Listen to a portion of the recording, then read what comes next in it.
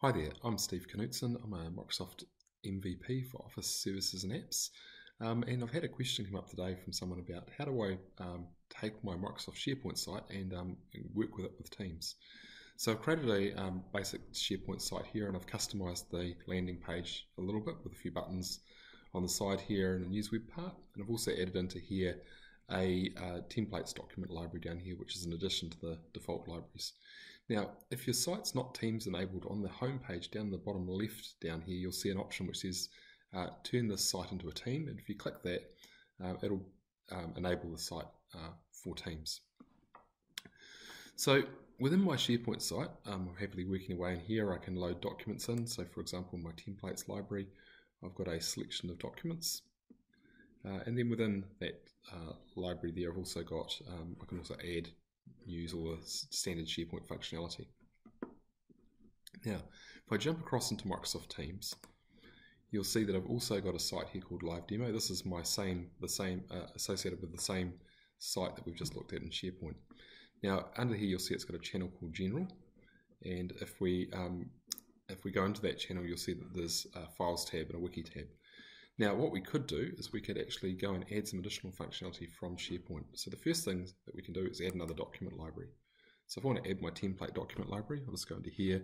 I'll choose the SharePoint document library option from the menu, select my site, choose Next. It'll show me a list of libraries, pick my library, and then post to the channel about this tab. I can choose that option or not there. So click Next and save. And what will happen now is we'll start getting a document library associated with my site at the top here, and it has the same files as I see in the library if I go into my site here. So the same library, the same files appear in both places.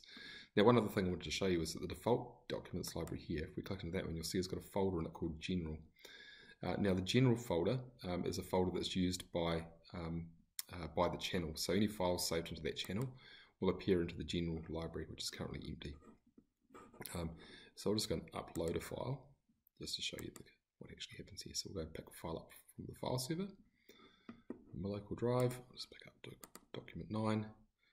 That's going to upload into there. You'll see it's uploading the file, so we're in SharePoint still at the moment. Now if I jump back over into Teams, click into my General channel and then click to the Files tab, you'll see that that document exists now inside my team.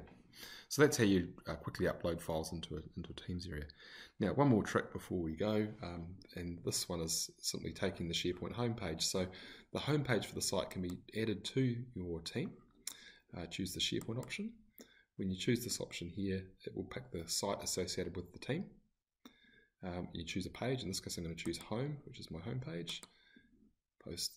Save that option. And what it does is it adds the home page to my team. So now I can access that page without having to actually go directly into SharePoint. You'll see I've got the same buttons and the news articles and so on. So any news article published in SharePoint will also appear within the team. And I can reorder these tabs by dragging across here.